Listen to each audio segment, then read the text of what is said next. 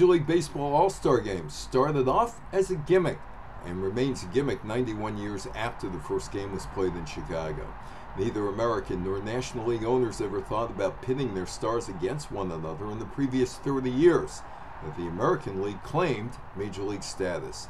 The All-Star Game concept came from a meeting between Chicago Mayor Edward J. Kelly and the Chicago Tribune editorial staff, as Kelly was looking for a major sports event to be part of the 1933 Chicago World's Fair.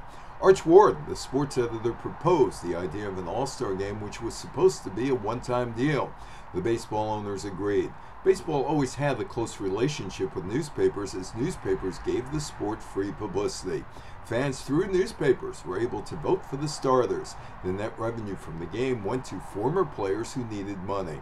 The first almost All-Star Game took place in Cleveland in 1911 and did not even feature the National League.